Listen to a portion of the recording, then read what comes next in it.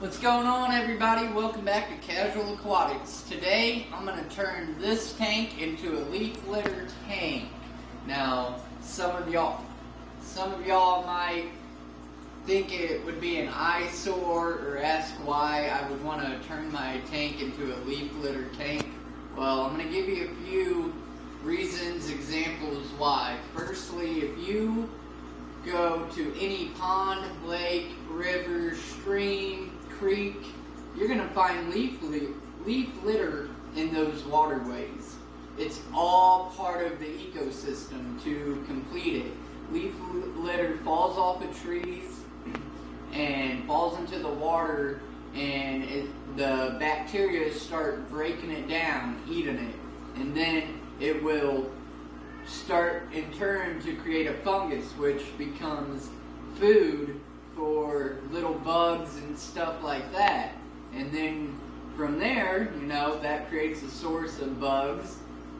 Not to mention trees with their branches in the water actually pull that nutrients out of the substrate from the broken down leaf litter, but it will create bugs in the natural environment, and which will then in turn create fish coming to eat it, and then the small fish eats the little fish, the big fish eats the little fish, or the littler fish. So it's all part of the ecosystem. As far as in your home aquarium though, your fish, obviously your smaller fish, your plecos, stuff like that, will also eat on some of the leaf litter.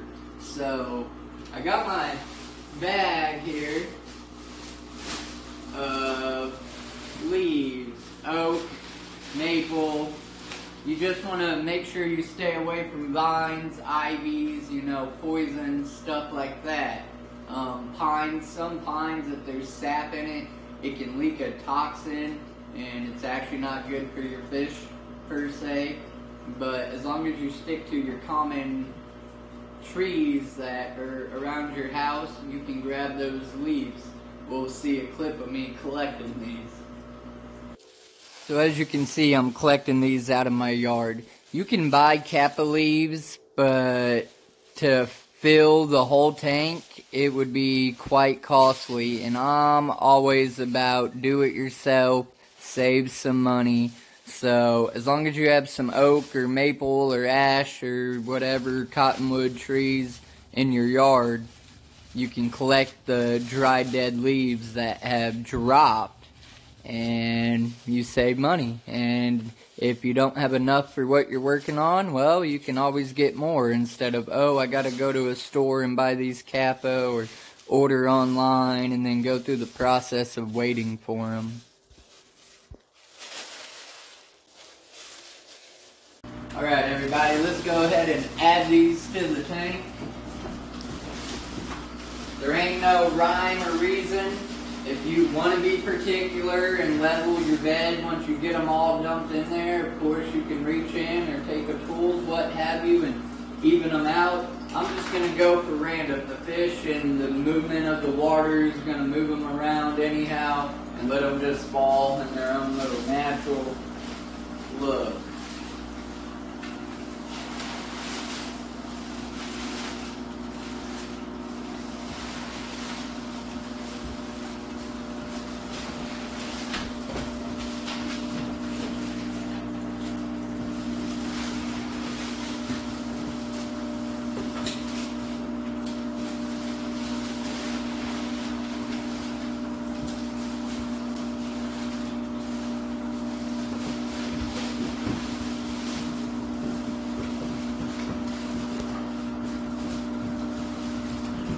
You can push some of these down. It might take a little while for some of them to sink, but trust me, they will eventually sink.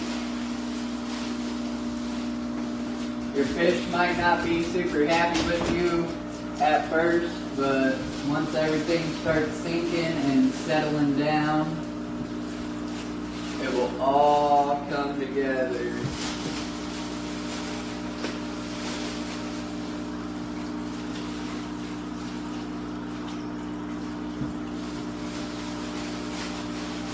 Makes this tank look so much darker because the light ain't getting down, man.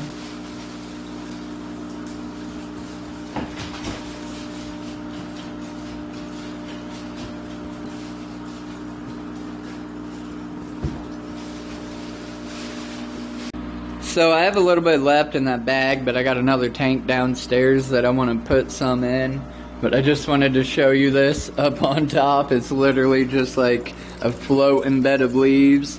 I need to top off this tank, so when I add water, that's probably going to help sink it. But that's the ultimate goal.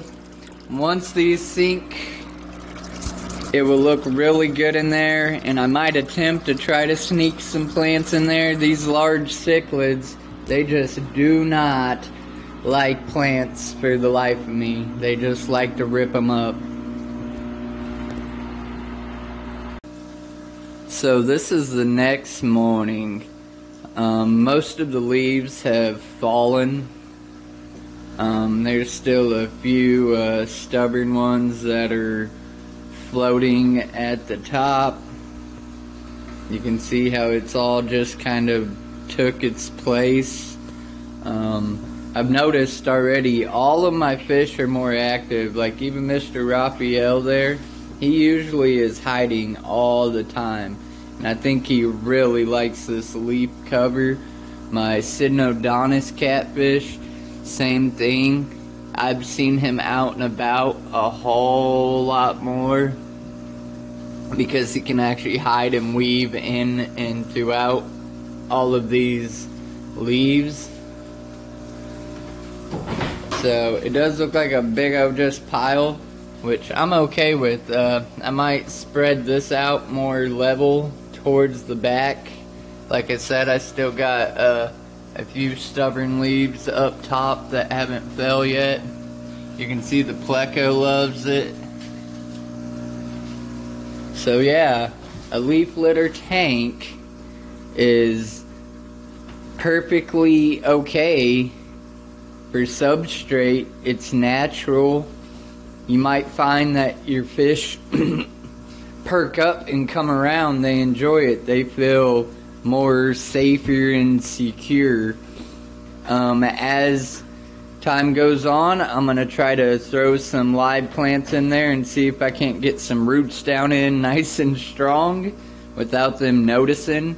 So maybe it will be able to stand a chance at actually growing.